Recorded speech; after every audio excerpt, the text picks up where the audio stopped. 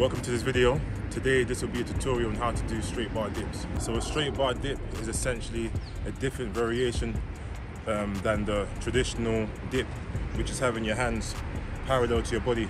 With a straight bar dip, your hands are pronated on the bar in front of you, and it's the same 90-degree bend, but the difference here is that you're targeting your chest as opposed to your tricep with the regular traditional dip. So straight bar dips target certain muscles.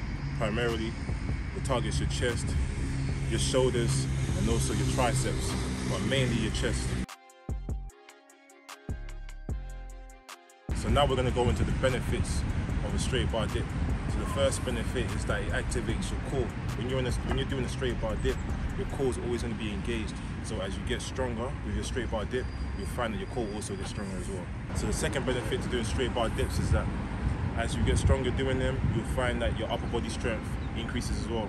That's because I said you're going to target your triceps, your chest, and also your shoulders as well, and these are upper body muscles. So as you're becoming progressively stronger doing them, your upper body strength will increase as well.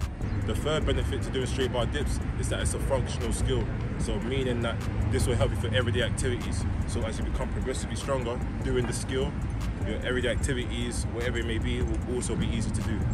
The last benefit to doing a straight bar dip is that it will help you to do a muscle up. Reason being is because it's the top portion of a muscle up. So a muscle up from here, this will be a straight bar dip. So if you become better at doing this, you'll also become much better at doing a muscle up. So there's a few common mistakes that you might come across whilst doing a straight bar dip. The first mistake might be incomplete range of motion. So if you're not totally going at a 90-degree angle and you're going on about halfway, you're not reaping the full benefits, which is increasing strength and increasing muscle mass. So remember to always go down to a full 90-degree and come back up. The second common mistake that you could make is having the incorrect grip width. So the width, the ideal grip width is shoulder width apart. If you need to have it slightly wider, you can, but make sure it's about shoulder width apart. And if once you do that, you'll be preventing yourself from causing strain on your shoulders. The last mistake that you might make is shrugging your shoulders. So as you lower yourself in a straight bar dip, you don't want to have your shoulders close to your ears. You always want to pull your shoulders away from your ears. So I can demonstrate it here. You don't want your shoulders to be close to your ears. You always want it away from your ears. So this is the correct one here. See how my shoulders are away from my ears, as opposed to like this. And also, as you're doing a straight bar dip and you're lowering yourself down, you want to retract your scapula. So you have your shoulder blades, you want to bring them close together as you get lower into a straight bar dip. So from here, when you get lower here, you can show them.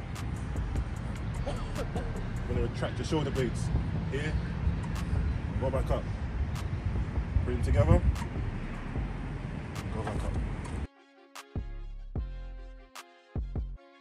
So now we're going to go into the starting position of a straight bar dip. So the first thing you want to know is your head. You want your head to be neutral, so you want your head to face forward. The next thing is your hand position. You want your hands to be pronated on the straight bar. The next thing you want to know also is your elbow positioning. So you want your elbows not to be flared out. You want your elbows to be pointed behind you, and you want also your elbows to be close to your torso. Now with your torso, you want to slightly lean over, and with your legs, you want your legs to be slightly in front of you, which will help you to balance on the straight bar. Now we're going to go into the transition of a straight bar dip. So you're going to go into your start position as I showed you before. Now you want to lower yourself by bending your elbows. As you bend your elbows, you want the upper part of your core to touch the bar. So here,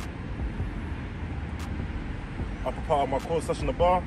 Now you want to push through your palms and extend your arms completely, and look at your elbows. Now we're going to go into the progressions of a straight bar dip. So the first progression is a straight bar negative. So a straight bar negative is basically a progression that helps you build strength to do a straight bar dip. So it's all about time under tension, and so basically you want to go down as slow as possible to build enough tension in your arms, and you want to go down and hold it for about 2 seconds. So I'll show you again. Start position, go down for about 5 seconds. 1, 2, 3, 4, 5. Pause the bottom for 2 seconds and come off the bar. So by doing this, it's going to help you to build strength and make it easy to do a straight bar dip with time. So the second progression of a straight bar dip is an assisted straight bar dip. And to do this, we need a resistance band. So basically, the resistance band is going to support you whilst doing a straight bar dip. So how you want to place on the bar is that you're going to have both ends of the band. You're going to loop it over the bar.